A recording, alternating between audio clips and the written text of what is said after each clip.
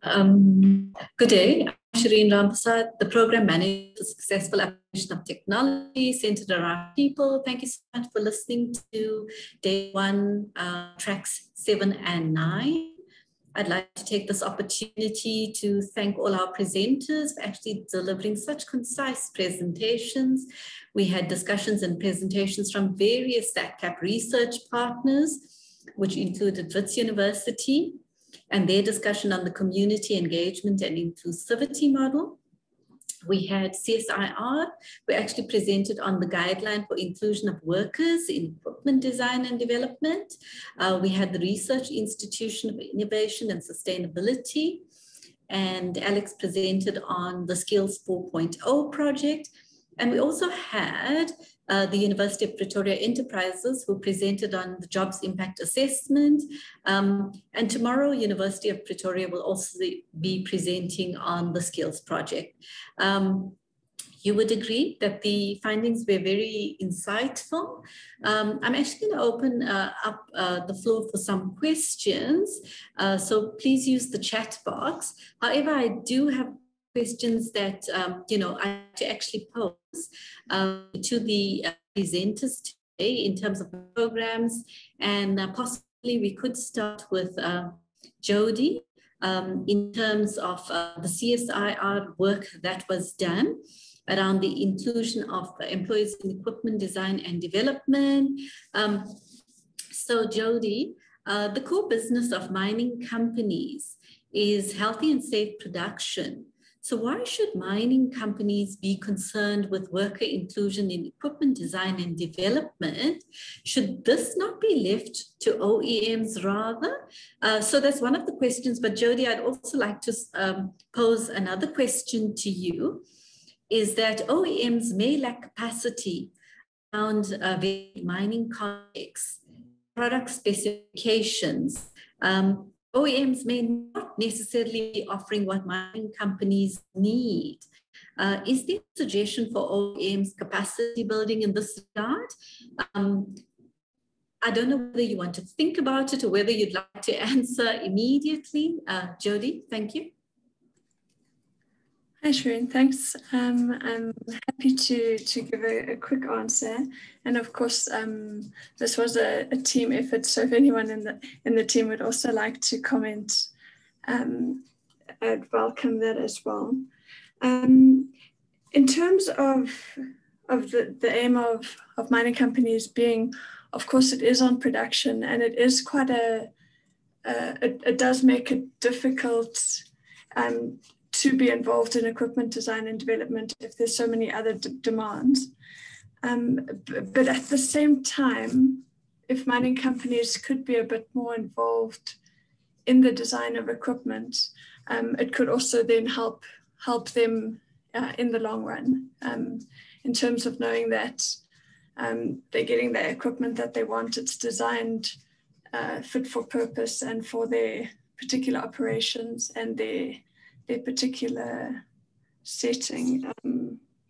I hope that's touched on the first question at least. And then in terms of capacity, I think it does seem like quite a difficult consideration, especially in the South African mining sector, when there could be funding constraints that prevents OEMs from designing equipment that might be needed in the future, rather than just piece by piece, and that could limit collaborations. Now I've forgotten my train of thought.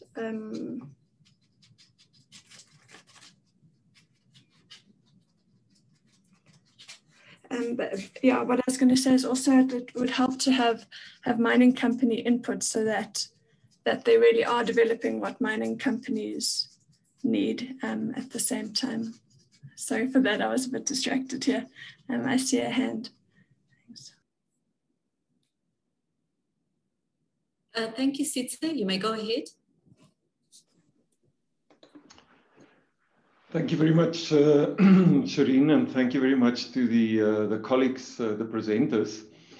I just have a question about the the human-centered design, which seems like a very interesting concept. Are there any sectors or countries that have managed to get this right, and that we can learn from? Because you point out the difficulties of it, and it'd just be useful if we can learn from others in terms of how we actually approach that. Thank you. Cool, thanks, Utsa. I think I can maybe touch on that.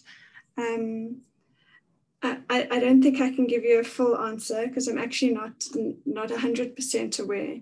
But I think one sector that's often mentioned as having a good approach is the automotive sector. But further than that, I'm sorry, I don't think I'll be able to give you an appropriate response. I'm not sure if anyone else in the team would like to comment further as well.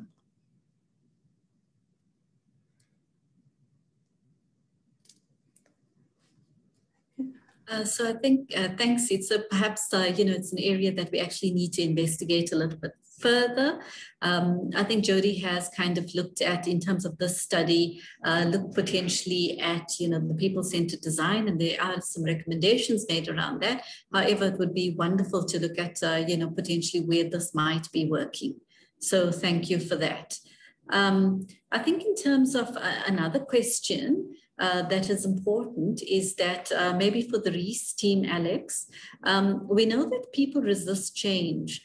So potentially, is there a practical approach that may be recommended or suggested minds in the transition to 4.0 skills? I know that some minds have already started with this, but is there some kind of practical approach and suggestion for our minds? Thank you.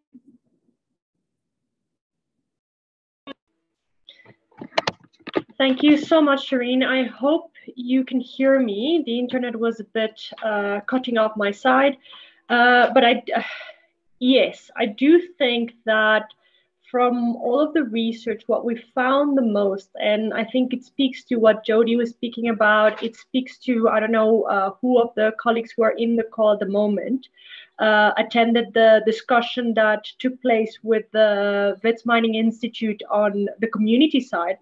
I think the main component is around transparency and consultation early on. So that's where, for example, human-centered design and the concept of consulting and bringing people into the conversation as early as possible becomes incredibly important. It demystifies a lot of the assumptions and fears that might be around. Our understanding is from what we've spoken to a number of the mining players in the country, there's been a lot of work done in terms of really getting that side right, of engaging with the workforce and really getting everyone to participate and get a chance to ask questions and discuss an experience even.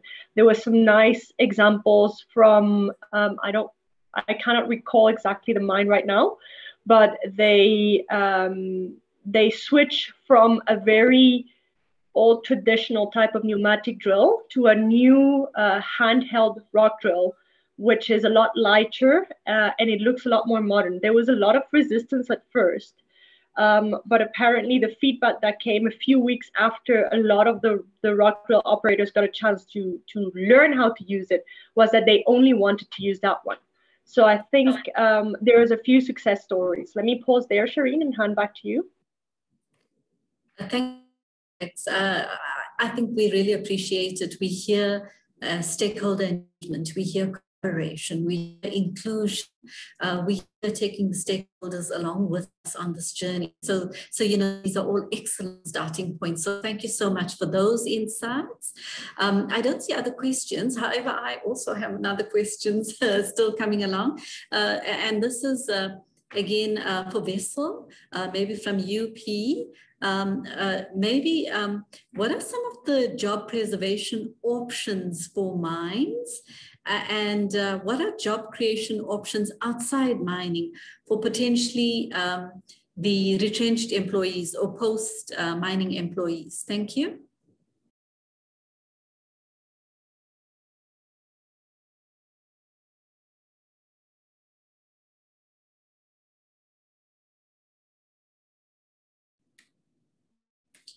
So I'm not sure if we've lost vessel. In terms of the study itself, I've actually noted that Vessel has indicated that in terms of job creation options outside mining, there were various other sectors that were looked into. For example, construction, renewable energy, distribution, manufacturing, etc. And I think importantly, what we would need to actually think about is that how would we reskill the mining workforce to enable and provide the skills that are required for displaced mine employees. So it's just a consideration. I'm not sure Vessel is with us to make any comments in that regard. Thanks for that. And then I think just as a last question is in terms of the question for the community inclusivity project team. I'm not sure if Ingrid is still with us. Is just in terms of that project, thank you for the insights there. If there are 3 key takeaways from that project, what would it be for the mining operations? Thank you. Hi, Shireen. Yes, I am still here. Can you hear me? Yes, thank you. Shireen, I think the big issues have really been highlighted by Nancy and Sifiso, and I think they talk to that issue firstly of impacts and benefits and having a more integrated approach to managing impacts and benefits, that these aren't two, from a community's perspective, 2 different components of the mines, the community's relationship with mining. And then that obviously requires a number of sort of shifts within industry. The big issue of transparency, of communication and open and sharing amongst things, for example, like the SLP, monitoring information, that there needs to be, even the risks and the benefits, it needs to be open so that there is awareness, and that to some extent will address the issue of corruption.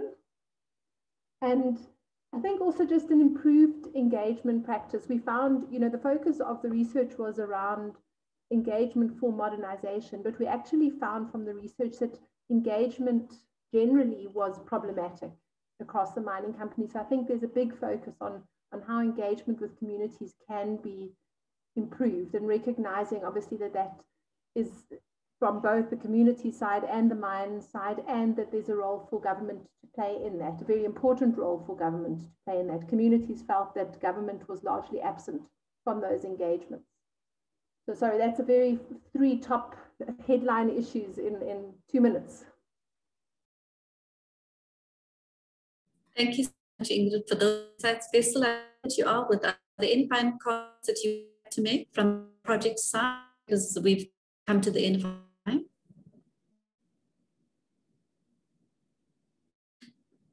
So I don't see anything coming through from Vessel. So I'd like to say once again, thank you to all our presenters and the audience. Thank you for choosing to participate in the SACCAP tracks.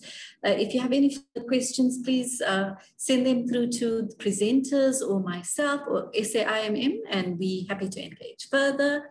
We hope to hear from you soon. Thank you and take care, and goodbye from the SACCAP team. Thank you. Bye-bye. Thank you.